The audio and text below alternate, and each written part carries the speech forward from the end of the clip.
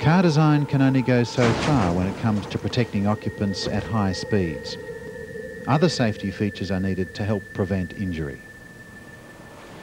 One of Newton's laws of motion says that a moving body will keep moving unless something forces it to stop. The crash barrier stops the vehicle, but the load keeps travelling until it too is forced to stop. In this case, the force of the load is enough to break through the cabin.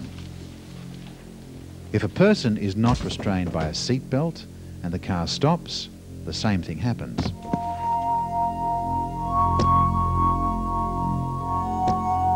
The car has stopped, but the person doesn't until something forces them to.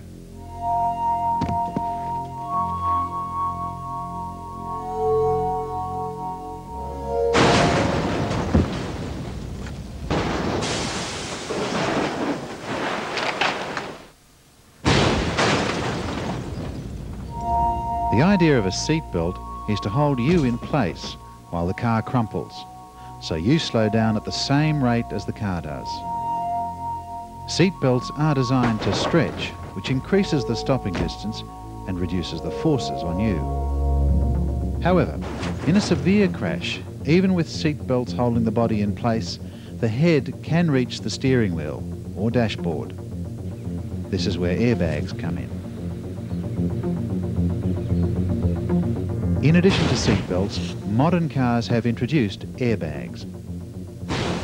Unlike the rigid steering wheel or dashboard, the airbag gives you extra stopping distance, which reduces the forces on you. The design of the airbag gives flexibility, and air escapes through vents, which increases the stopping distance.